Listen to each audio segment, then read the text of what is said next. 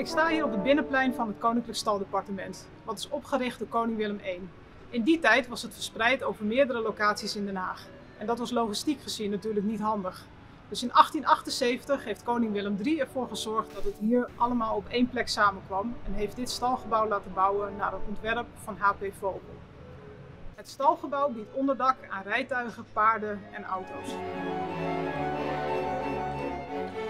Welkom in het koetshuis. Bij de Koninklijke Stallen werken diverse vakmensen, van zadelmaker tot rijtuigschilder. En zij zorgen ervoor dat de rijtuigen hier in picobello staat blijven.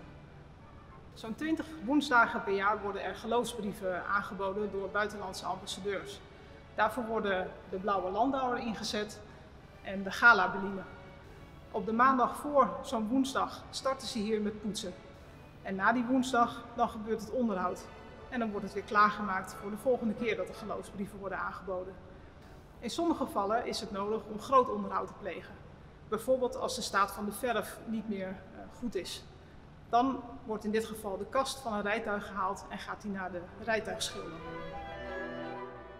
Ik hou me bezig met de restauratie en decoratie van de rijtuigen voornamelijk. Zoals hier achter mij is de galabeline, daar ben ik nu mee bezig. Die is helemaal kaal gehaald. Opgebouwd in 2 lagen grondverf, een laag plamuur. En nu zitten er 4 lagen kleurlak op. Er komt zometeen nog de 5e laag kleurlak op. En als hij dan dekkend is, dan wordt hij afgebiest in rood. De deuren komen nog handgeschilderde wapens in olieverf. Na het schilderen en het drogen van het wapen wordt het rijtuig nog 1 of 2 keer blank afgelakt. En dan is het rijtuig klaar en dan kan hij weer ingezet worden. Ik sta hier bij de Duc. Dit was een eigendom van Wilhelmina en dat is te zien aan het logo op de zijkant van het rijtuig. Wilhelmina leerde niet alleen al vroeg paardrijden, maar ook zelf mennen.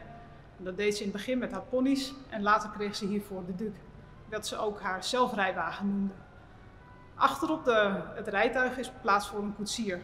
En tijdens ritjes die ze maakte, kon de kap naar beneden en was het echt een damesrijtuig waarbij je de kleding van de persoon voorop goed kon zien.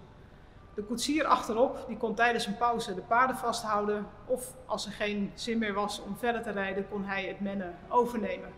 Daarom zit er aan de voor- en achterzijde van het rijtuig een rem die dus onafhankelijk van elkaar gebruikt kan worden, zodat beide het rijtuig kunnen besturen.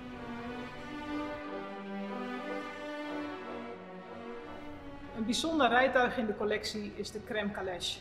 Dit was in 1898 het inhuldigingsgeschenk van koningin Emma aan Wilhelmina. Een leuk detail is dat het echt een rijtuig is voor hooggeplaatste personen. Je kunt namelijk het deurtje niet aan de binnenkant open doen, daar heb je personeel voor.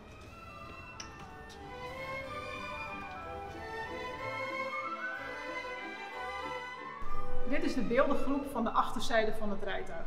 Wanneer ze van tevoren wisten dat ze alleen gingen stappen, waren er geen lakeien nodig om mee te rijden achterop het rijtuig, maar konden ze meelopen. Dus dit zitje werd verwijderd en de beeldengroep werd erop geplaatst.